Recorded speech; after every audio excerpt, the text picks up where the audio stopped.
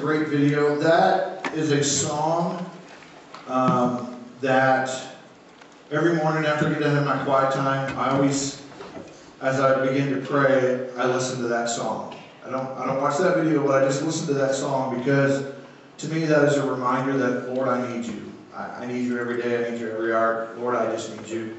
I think that is a great testimony in that song too, that so many of them people were reached by getting the Gideon Bible, from the hotel. I think that's a great ministry. I have actually known a couple people who have served in the Gideon ministry. So that is just a great example of reaching people when they're at their lowest is like that, And so I just want to give you a brief report. Friday night we had our first fifth quarter. I know they've done in the past, but it's been a few years. I think we had around 45 students that were here. Some had to come and some had to leave early because of other commitments and just different things. So I just want to say thank you, whether you brought a dessert, whether you came early and started the chili, and whatever you did, whether you donated money, whatever you did, you helped advance the gospel, okay? Because I actually gave a gospel presentation. I actually watched the video and talked about how I wanted to remind the students how they were fearfully and wonderfully made. And talked about no matter where they are in their life, that God loves them. And we were created in His image. So I just had a chance to share the gospel. And it was one of those things that you just never know. And so when I gave my little time of invitation, nobody come forward, and that's fine. God knows their hearts. And then I was talking to one of the students this morning, and he was like, "Yeah, I think somebody behind me was trying to ask, what does that mean?" And he didn't know. So I challenged that student. I don't want to embarrass who they are. I said, "Why don't you follow up with them?" And they said, "Okay." But this morning we're going to be talking about finding true wisdom. And I don't always feel like maybe I'm wise. I am getting a lot of gray hair. And so I know sometimes they say, with wisdom comes lots of gray hair. I just think that's having kids and, being in youth ministry for like 25 years. And I think part of that just comes with that. But if you guys got your Bibles, or there's a Bible in front of you, or if there's not one, or if you want to get your phone out, we're going to be in James 3. It's kind of where we're going to be at. Well, again, we're going to talk about wisdom. And I knew when Dan asked me to preach, I knew I wanted to because the last time I preached, I don't know if you guys remember, I taught out of James. And I was kind of going, and I didn't really know if I wanted to keep going exactly. And so I skipped ahead a little bit, and I come along this talking about wisdom from above. And, I thought a lot about, like, my dad. I'll try not to cry and tear up on you guys, but I thought about my dad and all the great wisdom, that he bestowed upon me in my life, and I remember one time he had already passed away, and I was doing something at my mom's house, and I was doing something, and she said, "Where'd you learn to do that?" And I said, "Well, Dad taught me that." And she's like, that's pretty awesome. And I said, I really wish I would have paid a lot more attention when Dad was trying to teach me things, because, when you're a kid, you think you know everything. I remember being a teenager and just thinking, I know that. But I really wish I would have paid a lot more attention. Because I think, man, I really could have gleaned a lot more. I actually still glean a lot of wisdom from my father-in-law.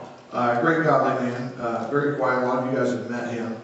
I've gained a lot of wisdom from him. I remember one time, he was having a lot of trouble with his arthritis and carpal tunnel, and so I went over there to cut some wood for him. And he said, could you help me change the oil in my trucks?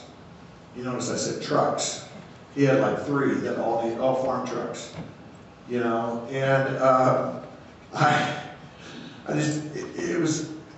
we kind of differ sometimes when we do things mechanically, but I didn't say anything, and so. Kind of long story short, I ended up taking a screwdriver on one of the oil filters and driving it through there and twisting it because it was on a little tight. And then I got to the very last truck. And again, these are farm trucks, so And I get under there, the last one, and it's like the plug is just like round. Because it was just all. And I said, how do you get this off? Oh, here's this pipe wrench. And I'm thinking, great, I'm going to break this. And so it all worked out good. But I still gleaned a lot of wisdom.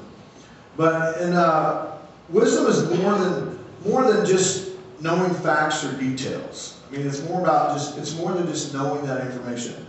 Wisdom is knowing what to do. Okay?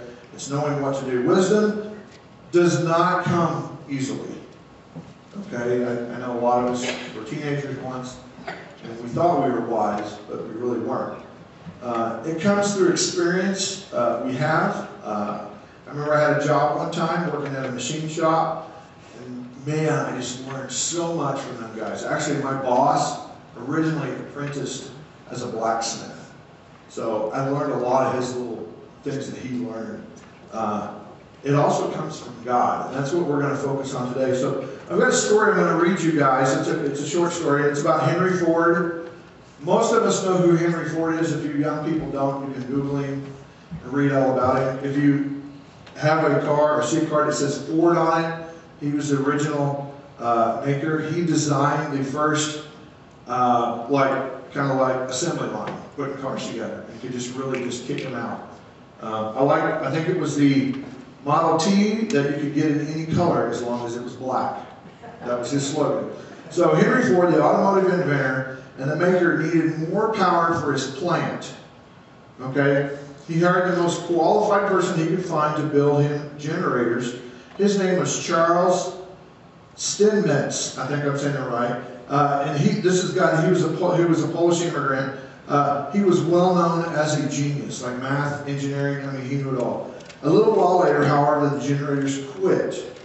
Ford had his repairmen and anyone else he could find to try to fix them. Since no one came through, Ford called this Steinmetz. He worked on the machines for a little while, and soon they were working again. A few days later, Ford got a bill for $10,000. He couldn't understand and asked Steinmetz to explain it, and he replied, tinkering with the generators, $10.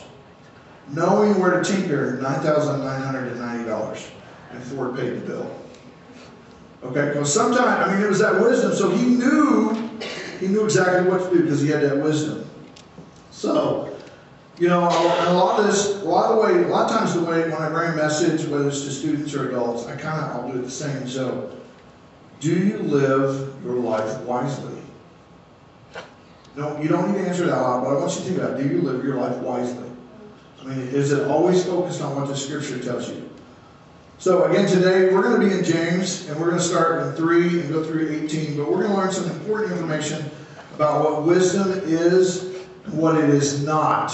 So, if you guys got your Bibles, or there's one in front of you, or get your phone, James 3, verse 13, it said, who is wise and understanding among you? But his good conduct, let him show his works in the meekness of wisdom. But if you have bitter jealousy and selfish ambitions in your hearts, do not boast and be false to the truth. This is not the wisdom that comes from above, but is earthly, unspiritual, demonic. For where jealousy and selfish ambitions exist, there will be disorder and every vile practice. But the wisdom from above is first pure, then peaceful, gentle, open to reason, full of mercy, full of good fruits, impartial and sincere. And the harvest of righteousness is sown in peace by those who make peace. I'm going to open this up in prayer. Father God, as we just come before you, God, as we just have opened your word, God, may we all, I know for me personally, God, I need to strive harder to be more wise and to truly gain that wisdom from you. God, just thank you again for today. Thank you that we're here worshiping in word and opening your scripture and worshiping in offering. I ask all this in your name. Amen. So here's some beginning thoughts. I didn't have a bottle of water, so don't shoot me for having a cup. And it is water. I already had coffee. So God's wisdom can be seen through our lifestyles. And that's talking in that first part of 13 is who is wise and understanding among you. So he's asking that question. Who is it? It's by good conduct. Let him show his works. So we have that wisdom by our lifestyles. You know, so what's our lifestyles look like? We're all different. We all have different lifestyles. We all have different families. We all have different kids. So what does that look like for you? God's wisdom teaches us humility. And that's in that verse 13, the second half. By his good conduct, let him show his works in the meekness of wisdom. You know, what does it mean to be meek? And what does it mean to be, you know, humble? You know, we need to, you know, we always, and I think Jesus is the best example of what this looks like. You know, to be meek and to be wise and to be humble.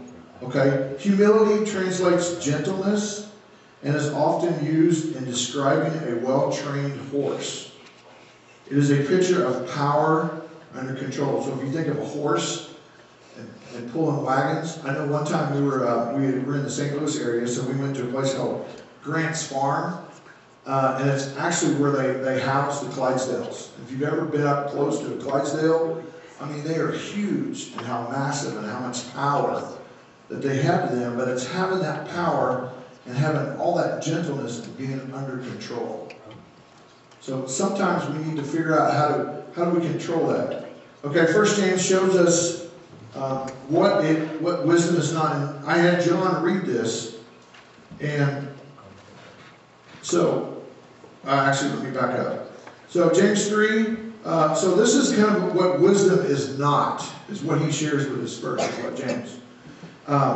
So in 14 and 15, it is shown in jealousy and selfishness.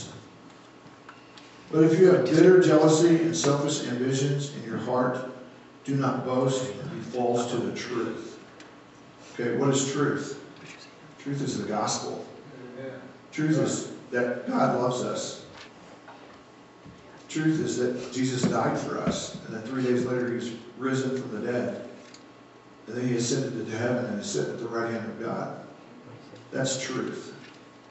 And we also got to remember James, and again, James, this is the brother of Jesus. They're pretty sure, I mean, they're not 100%, but and remember, when Jesus was first started his ministry, his brothers and family didn't believe. Okay? And it wasn't until he died and probably was raised from the dead that they thought, oh, wow, you know, I've seen all this, but I never believed. So it is shown in jealousy and selfishness. But we also got to remember that James is writing this to the church. So James is writing this to us. I love the book of James, but I kind of don't like the book of James, because it gives us very specific things to not do and very specific things to do. And I know a lot of people don't like to read James because, to be honest, none of us like people to tell us what to do. Even as adults, we don't always like people to tell us what to do. Okay? And I'm going to I didn't get permission, but I always have permission from Melissa to share stories about her. This is actually before we actually moved here. We were going to a concert in Kansas City, and we didn't know this. And after 9/11, like when you go to a big venue like that, you're not allowed to take your purse or any kind of bag. Now you can if it's clear. So a lot of ladies were walking in with like clear purses, so you can see in there. So we proceed to go in, and this lady's kind of rude to Melissa, saying, "You can't bring that bag in here. You know, you can't do this." And I could kind of tell that Melissa was miffed a little bit. Sorry. And I think it all had to do with the way the lady handled it, but, you know, Melissa really didn't like this young girl telling her what to do. Sorry. So, but she ended up taking her purse back, and, you know, she vented to one of the other workers when we went back and went through security and all that, so she felt better. So, envy and selfishness, ambitions can slowly consume a person. So if we're envy and we're selfish, and admit we're all selfish. We all like, you know, when it comes to like, and you know, when you have little kids, you never get to watch what you want to watch. You never get to do what you want to do. But there is times when we're just like, okay, this is what we're going to do. So I am a little selfish sometimes. I do know when we travel, if they're not anywhere near a Chick-fil-A, we have to eat there. That is the only rule that we have when I travel. And that's with students, mission trips. You can ask Miss Betty. Miss Betty's like, we're going to eat at Chick-fil-A. I just like their food. I like what they stand for, and I won't preach on that today. But we need to pray that we get one close. That person is always comparing himself or herself to others and trying to get what they have. You know, I mean, that's just who we are. That's our country. That's our society, that people are selfish and they always want what they have. They always want. And a great example is cell phones. How often do new cell phones come out? Like every year. There's, I don't know, what's the newest iPhone? iPhone 11. Do you know how long an average iPhone will last? Several years. And now they do this thing that, well, if you turn it in early and you upgrade, you know, we'll give you this new and a half price. You know, I actually went in a while back and was talking about getting a cell phone, and man, they're just expensive. They're just high. And the guy was like, and I prefer the Galaxies. I just do. That's just who I am. Don't judge me. That's just who I am. And he's like, well, which one do you have? And I said, well, I have the S6. You know, he's like, oh, wow. Yeah, you need to upgrade. You know, and I didn't really need to upgrade, but, you know, you see all these features and these cool stuff, and, you know, you can cut glass with it or whatever you want to do with it. You know, it's got all these cool stuff. The second one is that kind of having that worldly, the false wisdom is a non-Christian worldview. You can think many different ways. False wisdom is not Christ-like. It is an unspiritual way of thinking about life. And again, in verse 15, it says, This is not the wisdom that comes down from above, but is earthly, unspiritual, and demonic. It is not from God. It is not from above. It's not from God. And if you think of things that are earthly and unspiritual or even demonic, it's like, whoa. That's like really, really scary to think of some people that would have wisdom that's unspiritual or demonic. True wisdom comes from heaven. And I had John read this. James 1:5. If any of you lack wisdom, let him ask God, who gives generously to all without reproach, and it will be given to him. All we got to do is ask for that wisdom. All we got to do is ask. You know, so many times I think of, I know my kids, and, you know, I'll say, well, if you need something, just ask. Just, you know, what do you need? Just ask. You know, Dad will say, well, you always say no, Dad. You know, that's just part of being a dad, you know. It causes more problems than it solves. Verse 16. For where the jealousy and selfish ambition exist, there will be disorder in every vile practice. Again, James is writing this. He's writing this to the Christians. He's writing this to us. He's writing this to the church. He's saying that, you know, false wisdom results in confusion and sin. That's really what all this comes back down to.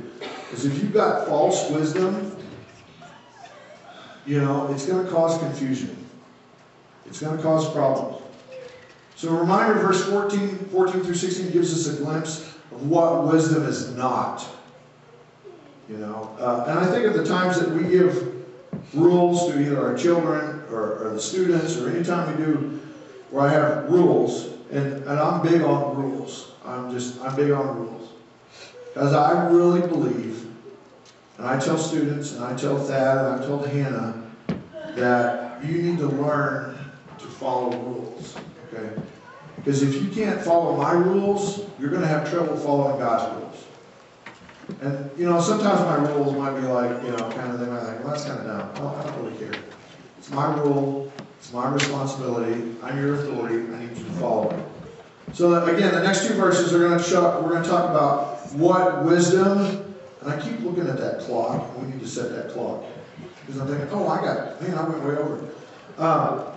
But again, read the James 3:17 through 18. But the wisdom from above is first pure and peaceful, gentle, open to reason, full of mercy and good fruits, impartial and sincere, and a harvest of righteousness is shown in peace by those who make peace.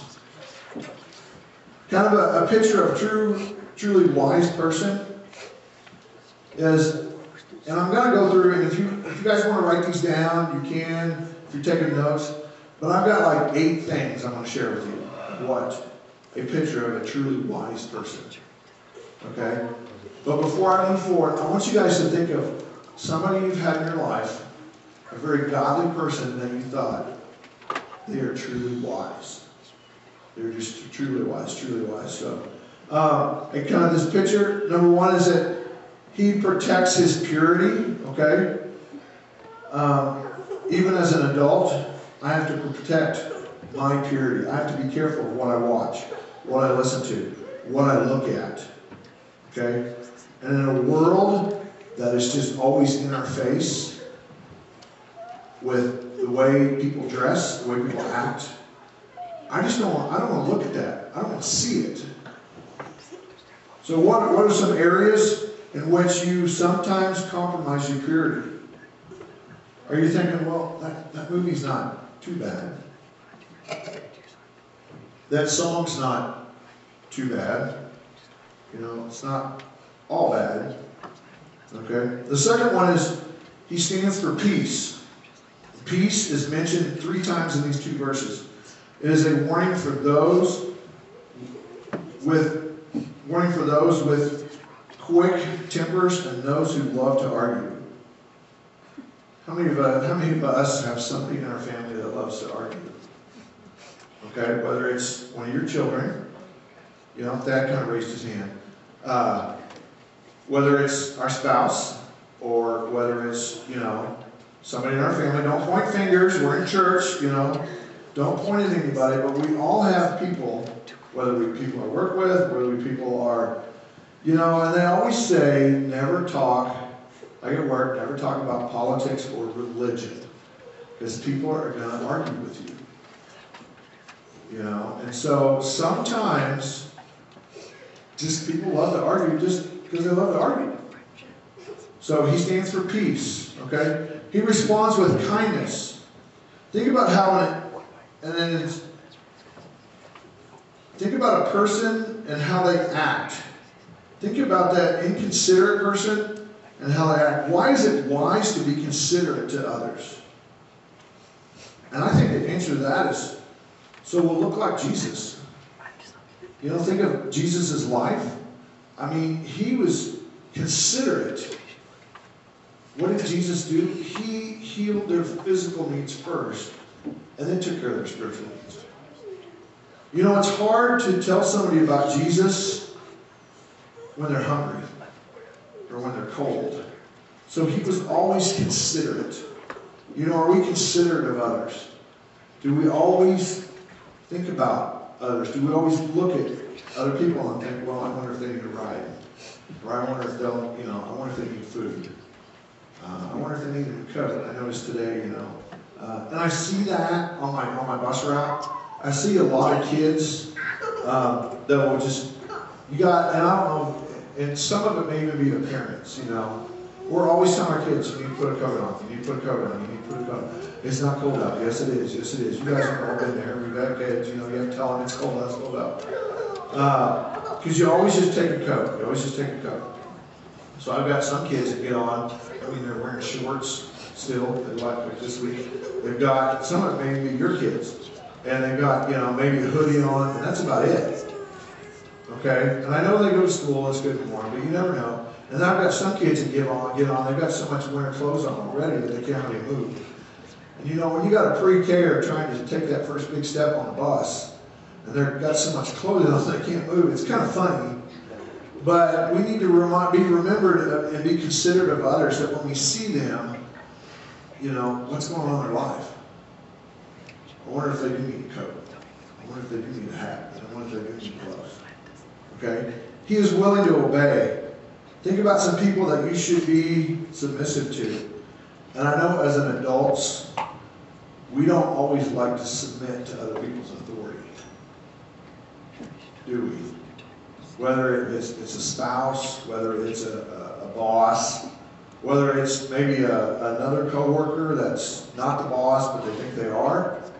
And sometimes they might be put in that authority of being the boss.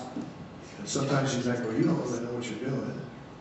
But what a great example is when someone is over you and you submit to that authority, whether you agree 100% with that or not. You know, again, Jesus was truly obedient.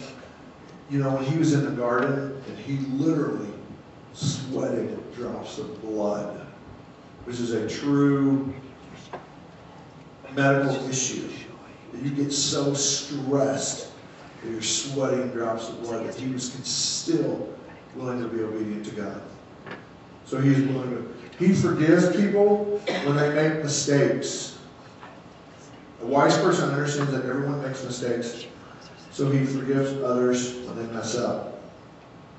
You know, sometimes, and I know personally, I'm not always the nicest person when somebody makes a mistake, because I don't want you to sign up again. I don't want you to do that again because you know you made that mistake. And I know as a parent, it's really hard to go to your child and say, I'm sorry I messed up. I made a mistake. It's really hard because we think that we need to be, as a parent, we think we need to be perfect. But we don't. We need to be forgiving when people make a mistake. You know, because I know people learn from mistakes. You know, I'll never forget. I wasn't very old. I had just started mowing yards. I was probably like 8.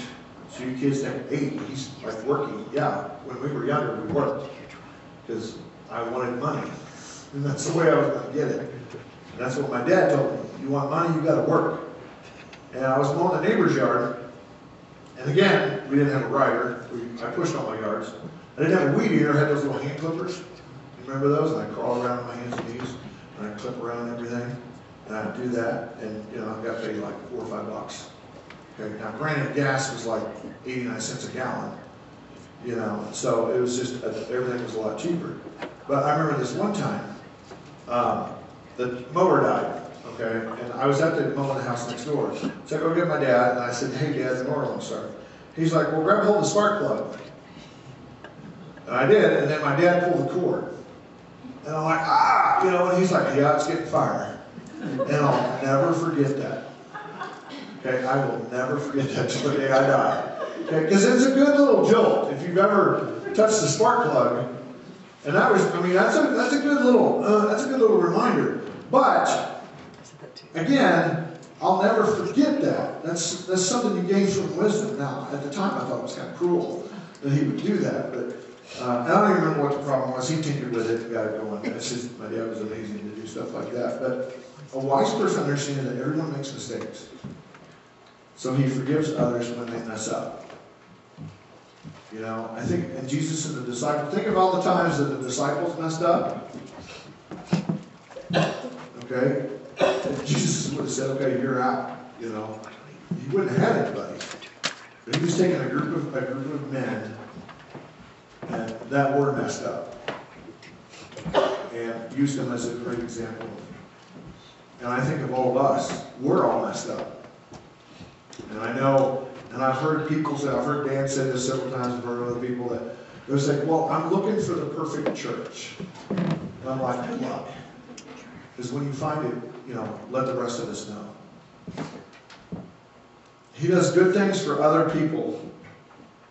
Good fruit here is, when he was talking about good fruit, is a symbolic of positive outcome. So just do good.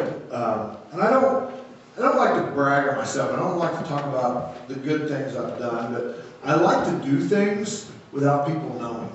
Okay? And I remember when we were actually living in Springfield and I was serving at a church there, and we had this sweet little old lady that lived next door. Her name was Etta Mae. And most of the time we only saw Etta Mae because she worked at Walmart. She was a greeter. And she worked till 11 or 12 o'clock at night. And so she was always getting home late. So every time it snowed, when I'd shovel my driveway, I would shovel hers. Just to be nice. To be good, just to be nice. Just because I thought it was a nice thing to do. And I did it several times before she ever caught me. Okay? And so it was I just did it because it was nice. And I don't see a lot of that in some of the younger generations. I don't see kids doing nice things. And they're not learning it from their parents. They're not learning that from us. And so whether it's a grandchild or a child or a kid in the community, they have to learn this stuff from us. So he does good things for people. And that's what the gospel is about. That's what ministry is about people. And I always joke a little bit with some of my ministry friends, and I've joked with Dan a little bit. I said, ministry would be a lot easier if we didn't have to deal with people. And it's a little bit of a joke, but that's what we're trying to do. We're trying to be good to people. We need to do good things. Okay? And if you're numbering these, this is number 7. He treats all people with respect. Why is it wise to treat people with respect and impartiality? I think, again, it just makes us be an example to be like Christ.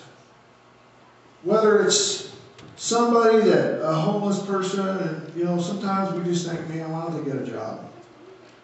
But when you're homeless and you don't have an address, you can't put that down on your application, and you don't have clean clothes, so you can't go in and have a good interview, because I was always taught, your interview is always about presentation. And so I always make sure I dress nice, like a business casual. And so it's to show that respect. But sometimes we look at people and think, I really wish I'd just get a job. But when you're homeless, you can't get a job because you don't have a home address. You don't have anywhere to change your clothes. You don't have anywhere to shower. So I think sometimes we just need to learn to show people some respect and impartiality. I think sometimes Christians we're so judging of other people. And we think, man, if they would only come to church. And I'm thinking we need to do it the other way. If only we would go to them. Because that's what Jesus did. Jesus went to them. He just didn't, say, okay, today at church, if you come forward, I'm going to tell you about how to have eternal life. No, he went to them. He went to where they were at. I think a great example of that was when he went and talked to the woman at the well. She was there getting water when no one else was. And then she kind of freaked out because Jesus started talking to her. And was basically like, do you know who I am? Do you know why I'm here? And again, in the Jewish culture, men didn't talk to women. Especially a woman like this. But he told her how to not only get water, but to get that eternal water. And to never be thirsty again. Number 8, he lives with integrity. The word used here for literally means without a disguise. So to have integrity, when someone has integrity, you're just like, I want some of that. They just, man, look at that integrity. They just glow, they gleam. You're just like, wow, look at that. James just reminds us of the signs of true wisdom. Like wisdom itself, they are not easily and must be worked at. When we live with true wisdom, our lifestyles honor God. So remember, truly, we're going to get ready and have our time of invitation. We're going to get ready to close. We're going to sing a song. But I want to remind you that he protects his purity. He stands for peace.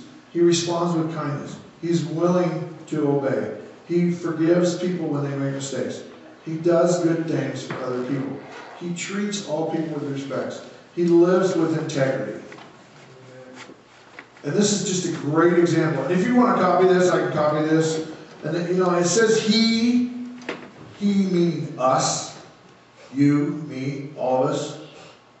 So as we get ready to sing, I got 3 questions I want to ask you.